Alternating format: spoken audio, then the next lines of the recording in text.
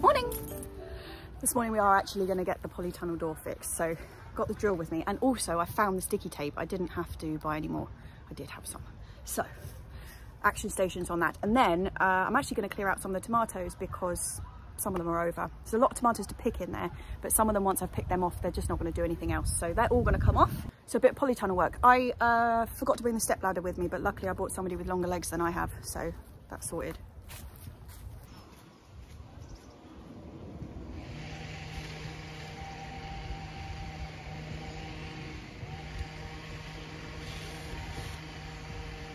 I'm just replacing the door with exactly the same thing again because it ended up working really, really well. I've said before that it was meant to be a temporary measure, this little roll-up door with the self-adhesive velcro to hold it down.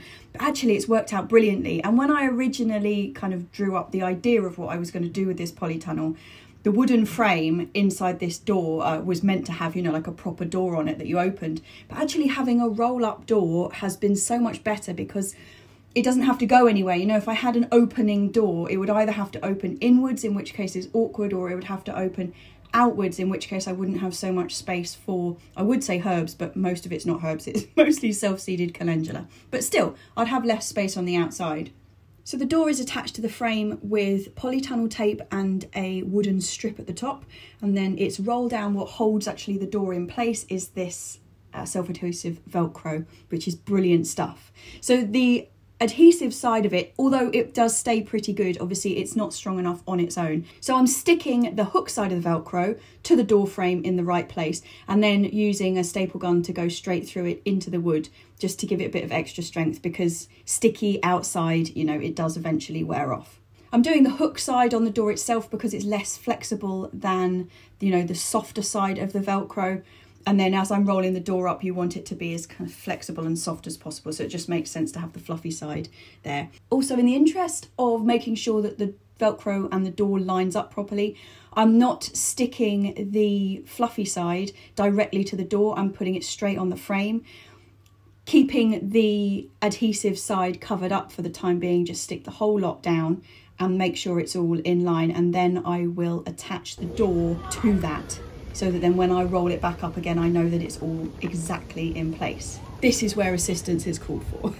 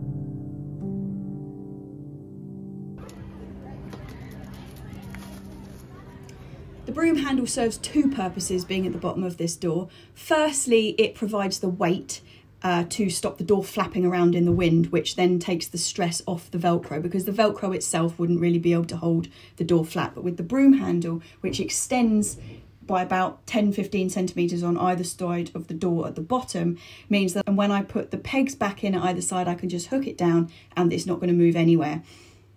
The other reason is that it gives you something to roll the door up around. So when you open the door, you roll it up around the broom handle all the way up to the top, and then there are two loops on either side which catch the ends of the broom handle and hold it up. Okay, finally, new door is installed. I don't have to think about that anymore. Haven't done the windows though, but the windows were in a much better state than the door was, and also the windows are going to stay shut basically for the whole of the winter now, unless we get another warm burst. So they'll probably be replaced in the spring, unless I have a burst of enthusiasm sometime soon. We do actually have enough Velcro, I think, to do them, so I've got the materials. Yeah, so I'm going to do a bit of clearing in here, because you can see, like for example, this poor chap here, there is a tomato on it that needs picking, but that plant is not going to be doing very much. So anything that looks like it's completely over, I'm going to strip out of here now. There's actually, so we haven't been inundated with tomatoes this year, but one of the good things of that is that actually everything is kind of ripening up now, and we don't have masses of green ones left over, which is tick, because I really don't like green tomato chutney, and I haven't found anything else to do with them over the years, and we've probably got about 30 jars of them in the kitchen from previous years, still unopened, still not eaten. So that's something we really don't need any more of. But because we didn't have any massive beefsteak varieties growing this year, which wasn't great on that front, but actually it means that you don't have any kind of leftover that aren't going to ripen in here. So I'm just going to pick everything that I can. There's a couple of split ones, so I'll probably just make a bit of tomato sauce with them, pick all the rest of them, not pickle, pick all the rest of them, and then clear out what is clearly finished. The only ones that I know are definitely going to carry on for a little bit longer are the sun gold, you know, like the little orange cherries. I've got two of them and they're both still going strong, so I'm going to leave them, just tidy them up a bit. All the rest of it's probably going to come out. Yeah.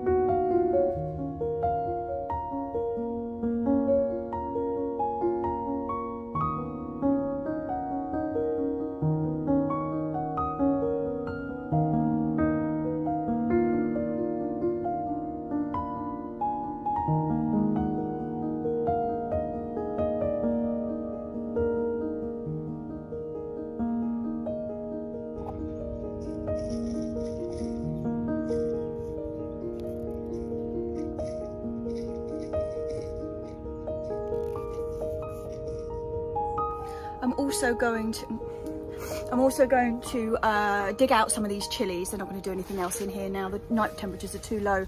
So I'm going to dig some of them out. There's not that many in here actually. 1, 2, 3, there's about 4 I'm going to save. Peppers, I'm just going to pick the peppers off and get rid of the plants because they're not really going to do anything. Although a couple of them have small ones on, I might just leave them. Peppers are not my issue. Chilies, I've got 1, 2, 3, 4, I've got about 6 chili plants in here. I'm going to save maybe 3 or 4 of them, take them home, see if I can overwinter them. Didn't work last year, but you never know. I did actually just completely forget about them last year, so we've got so they'll have a better chance this year anyway, just because I'm going to try not to forget about them. Last year I stuck them under the table in, I cut them all back, stuck them under the table in the conservatory, and then never thought about them again until I discovered them a couple of months later just as dry sticks. So that wasn't so good. But yeah, I'm going to save a couple of these chili plants, whip out the parsley, and then freeze what I can of that, because most of it is kind of going to seed now anyway, so it's not that nice and I need the space. So I'm going to do that. Yeah. This parsley's been brilliant actually. It is the one that I actually planted about this time, or maybe some mid-November in here last year, and it didn't do a great deal over the winter, but come spring we've been picking this since about, what, April time, and it's been fantastic. We had a couple bolt really early and the rest of them have just been ticking along. So this one is the really dense curly leaf one, Lisette, which I've found to be so much more reliable than the rest of them. But we did also have some of the big, like, Italian flat leaf in here, and that went really, really quickly. So definitely got to get some more of this sown so I can get it in here for overwinter, and we'll try for the same next year.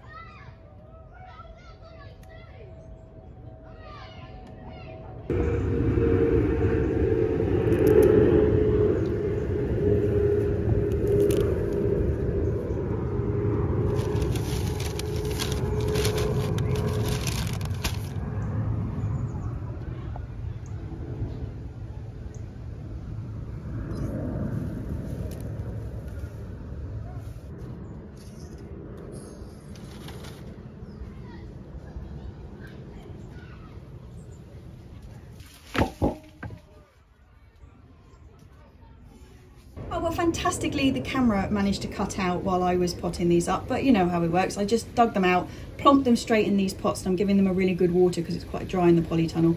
The 4 that I've ended up saving are a Brazilian starfish, a Bolivian bumpy, a pineapple ají, and a orange habanero. These are the 4 that I'm going to try and keep alive over winter.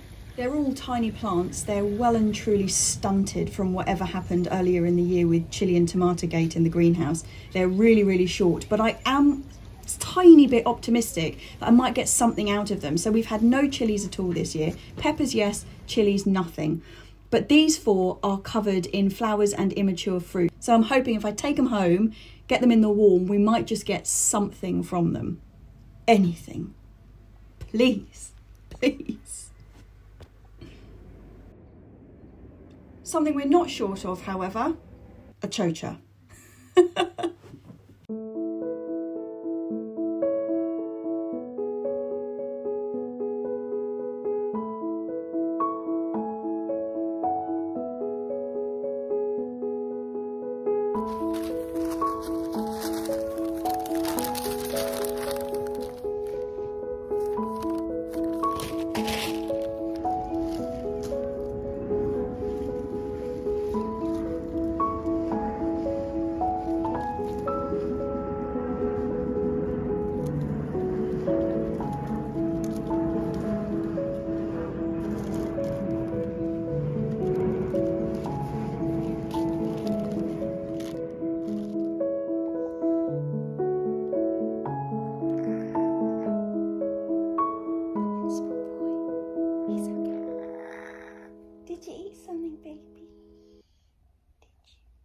Good morning. What an absolute roller coaster this morning. So, do you remember my cat at home? So not Lily at the allotment, but our cat at home, Anakin. It's a boy. I know Annie's confusing. He is a boy. So he has been up and down and up and down. And I don't know if you remember, a couple of months ago, we were going to the vet all the time, and it was sort of, is he going to get better? Is he not going to get better? Is this the end? Anyway, the guy's 14 years old, nearly 15 years old. And I've had him with me since I was in France, and I absolutely love that cat. And so when we came back from France, you know, when Mum and I were in Epinay, he was really ill when we came back. It happens really, really quick. It's a recurring thing. But this time he just wasn't getting better. And so he's been at the vet. He was having to go every morning because he won't take the pills. It takes about 3 nurses to get him to take the blooming pills. It's just a nightmare. He's fine going to the vet. He's not stressed out or anything. He gets in his carry case, no problem. It's just actually getting the pills down him. He doesn't fight. What he does is he just holds them in his mouth and he spits them out when nobody's looking.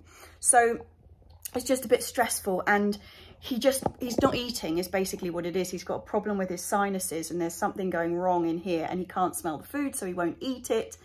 It's just, anyway, the last couple of weeks has been in and out of the vets pretty much every single day, or at least 3-4 times a week. And we gave him a deadline of 12:30 today. If he hadn't started eating again, it just wasn't fair to keep him alive, because he can't smell the food, he won't eat it, he's miserable.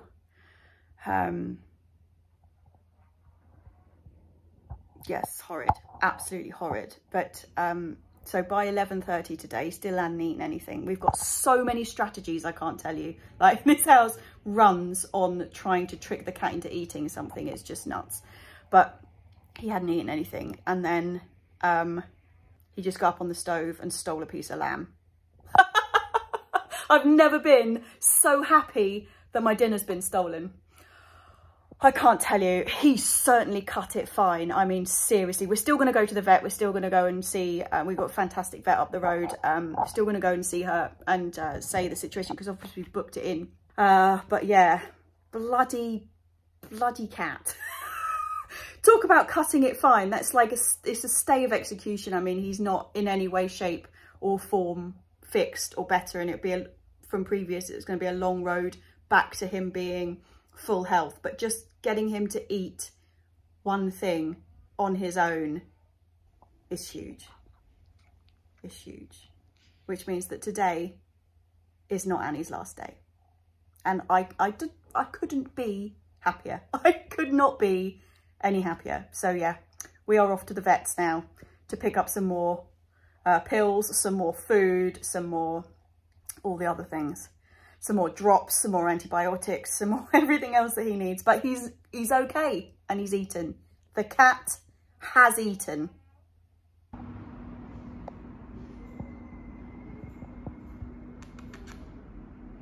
Annie. Are you my small boy?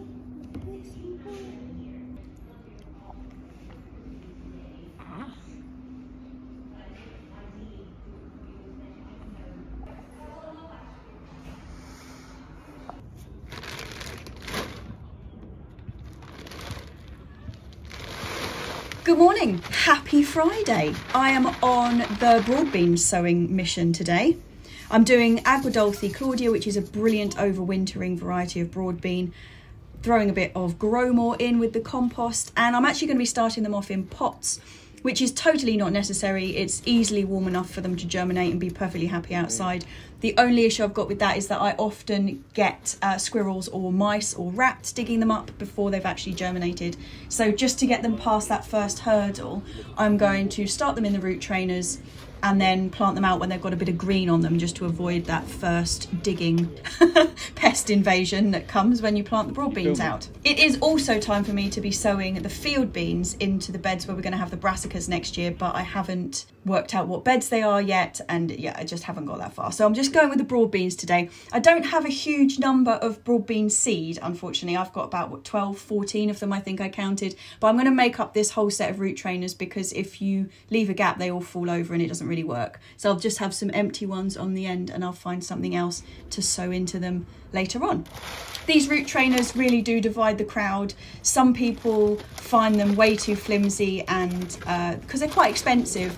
But I found, I mean, we've had some of ours 7, 8 years and they're absolutely fine. Even when they split in two, you can just put them back together because you use them as a whole unit. They kind of support each other, so it doesn't matter if they get a bit frayed. But I find them to be absolutely brilliant. But it depends, everybody likes different things, don't they? I am a root trainer fan.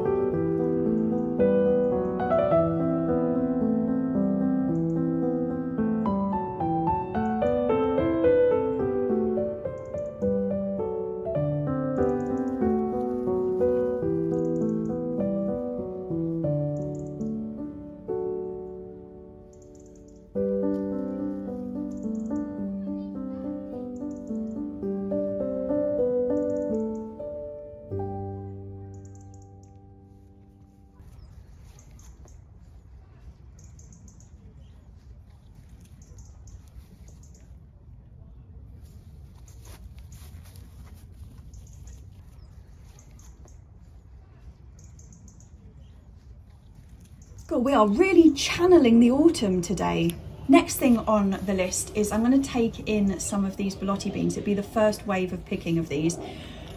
Some of these are really quite dry. Some of them aren't perfectly dry, but we've got 2 weeks of really soggy weather ahead of us, and I'm going to take off what's kind of semi-dried just in case they start going mouldy, because that's not fun. It's the same reason that I brought in those Uchiku Kuri, because just it's going to be so wet. They're better off drying inside than they are out. Also, I don't want them to go too far over and then them split open like this one I've just spotted up here. We've lost the beans out of that. I should have picked that one a bit earlier. But most of these are absolutely fine, and I'll be taking probably about 1/3 of them and leaving all the fresh ones on because they're not in danger of going mouldy. I'd say that's probably about 1/4 of them, and I'm quite happy. Looking forward to shelling them, actually, getting them frozen. Feels like an accomplishment when you start getting things in the freezer ready for the winter. I feel like a nesting squirrel or something. Another thing I'm going to get done today is the pots that had the cucumbers and the melons in. Cucumbers did all right, melons did absolutely nothing. There was a variety of reasons for that. One of them was the heat, but also they were really stunted from when I was growing them at home initially. So what I'm going to do is, they haven't used up the nutrients in this compost. It was fresh, you know, straight out of a bag when I put them in there. I'm going to tip all of this out to make sure there's no nasties in there, and then use it to top up the soil in the polytunnel, because the polytunnel soil is pretty much only half full and I want to just kind of bolster it up. Things in the polytunnel get fed so much that using sort of semi-old compost isn't going to be too much of a problem. Just need a bit of bulk in there because it's so shallow. Although that's enough space for the tomato roots to get a grip in, I mean, it's not a problem, and you can grow tomatoes in, you know, grow bags, you know, which has got very, very shallow soil. It's more the fact that the more soil I've got in there, the better it's going to be at holding onto the moisture. So I want to get the beds really, really full before next spring when I'm planting the tomatoes out next year. That's the aim. And so all of this spare compost, I've put some of the compost from the potato bags in there, and these potted up things I will also just use the old compost in the hope of being able to kind of get a bit more bulk in there for next year.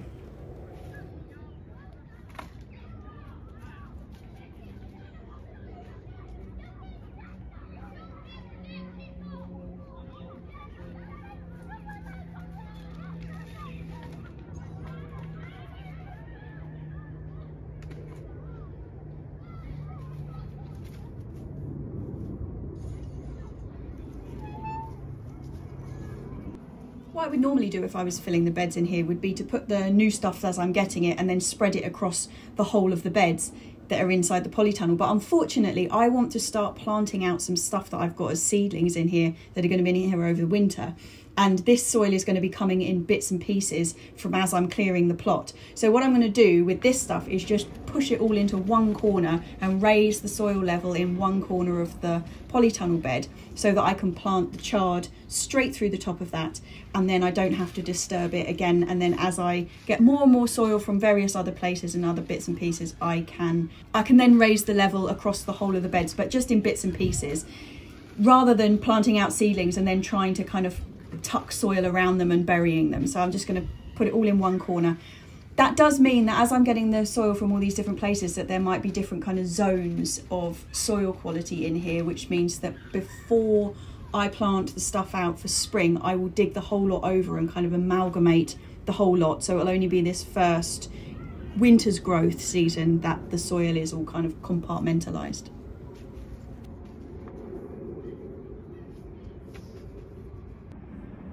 So that's that corner pretty much done. So as you can see, like, the soil level is quite different. It is, what, maybe the depth of my hand? Like the whole depth of that hand up, which is pretty good. So I'm going to plant straight in to the top of that and then slowly fill the rest of the polytunnel as we go.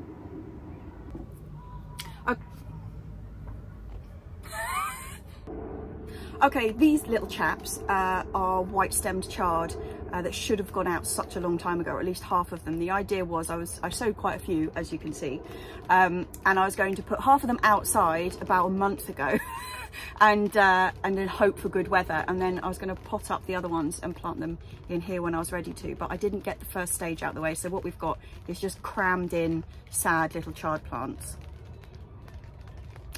But I'm going to prick out about, what, 12 of them, stick them in this patch of new soil, and give them a feed and hope.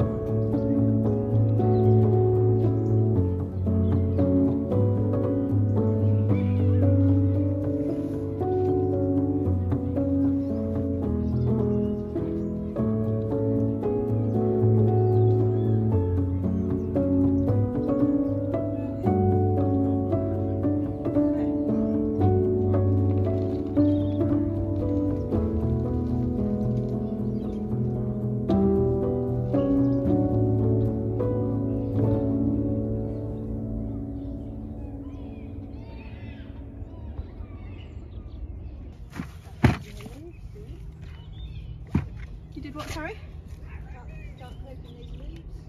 Yeah. Okay, commencing white rot dodging strategies. So white rot is a fungus which is born in the soil and it affects the allium family, and we've got it pretty much across our whole plot, and it's horrible stuff. So your alliums look like they're growing really, really well. So that's all your garlic and your onions, and actually it doesn't seem to affect the leeks as badly, but onions and garlic, absolutely awful, and it just rots it out from the inside, and you just basically end up harvesting stinky onion sludge, which isn't what we're going for.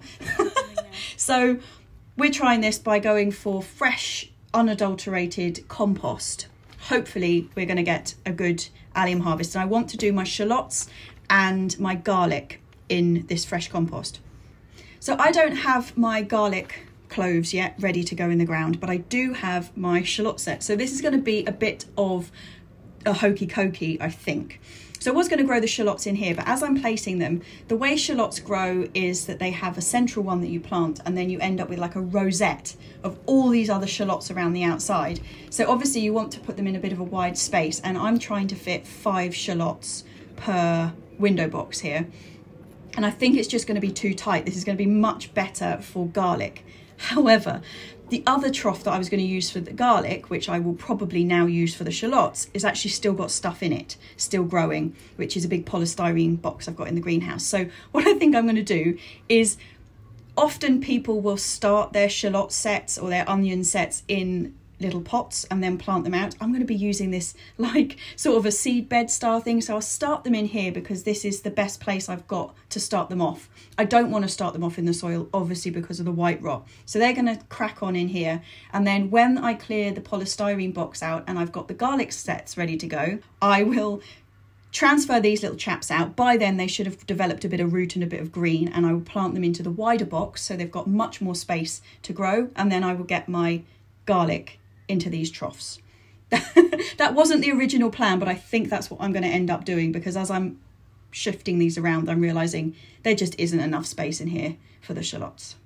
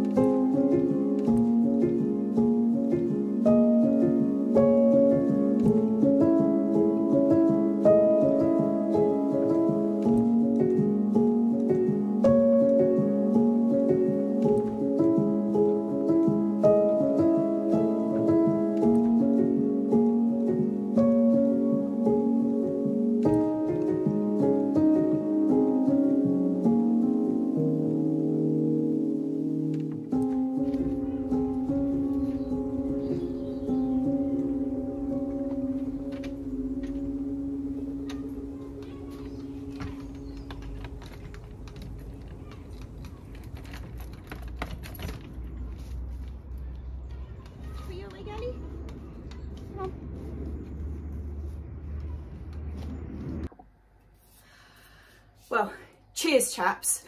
what a productive week. Surprisingly so. Seems the weather wasn't that great. Like, it rained most of the week, but the couple of days that it didn't rain, yeah, got loads done. So pleased we got the polytunnel door fixed, because like I said, although it's going to be wet, it's still quite warm.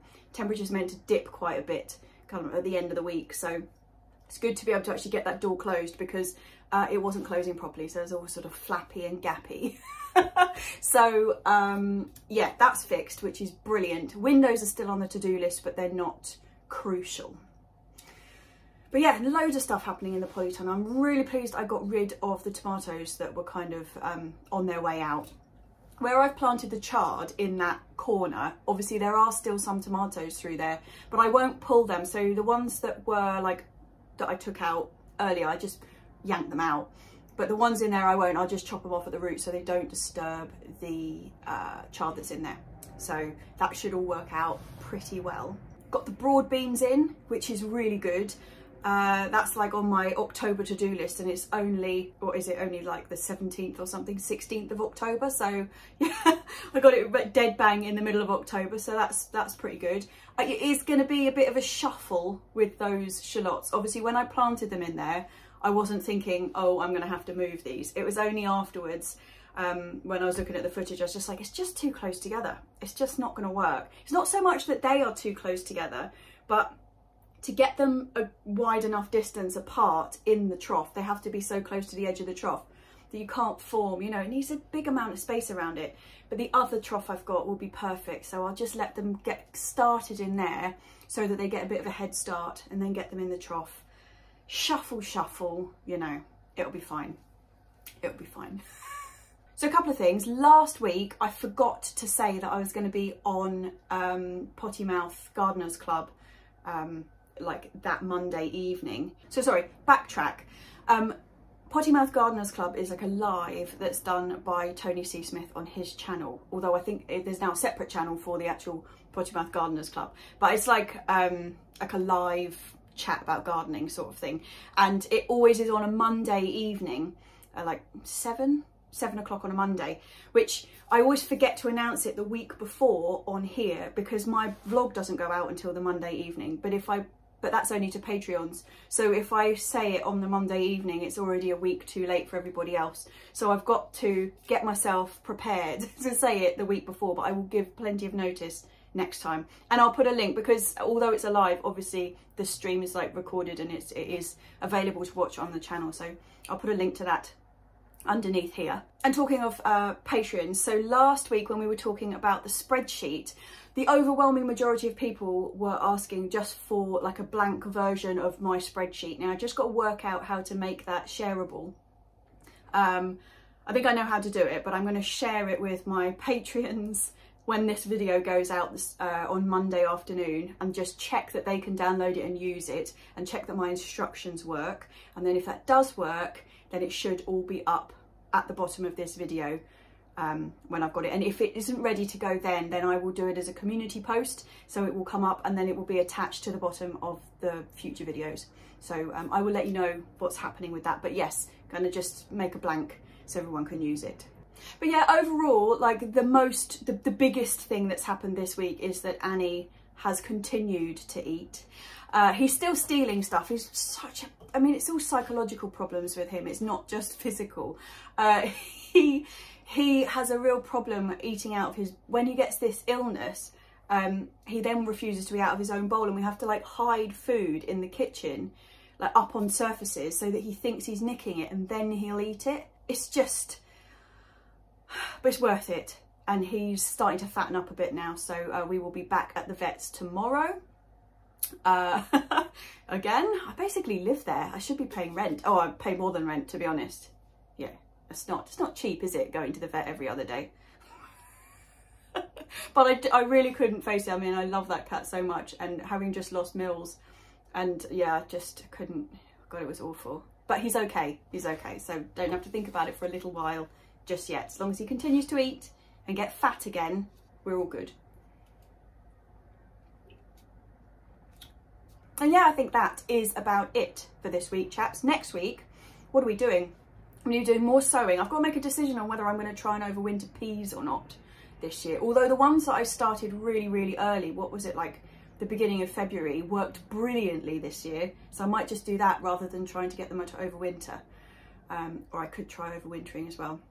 I've only done overwintered peas a couple of times, and it wasn't that successful, but then again, if I've got the space, maybe I should do it.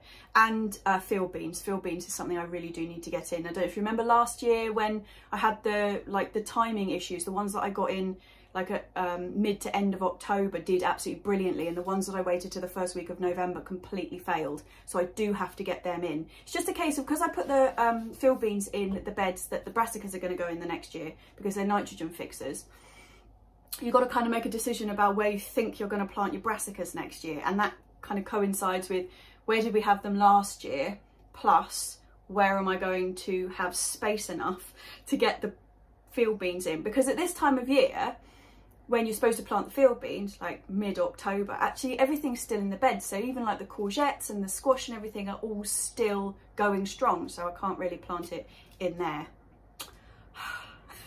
It's just logistics, isn't it? Allotmenting is logistics. Anyway, chaps, I think that's about it for this week. I would say happy Monday to those marvellous people on Patreon, and happy Tuesday to everybody else. I hope you have a stunning week. And yeah. See you next time.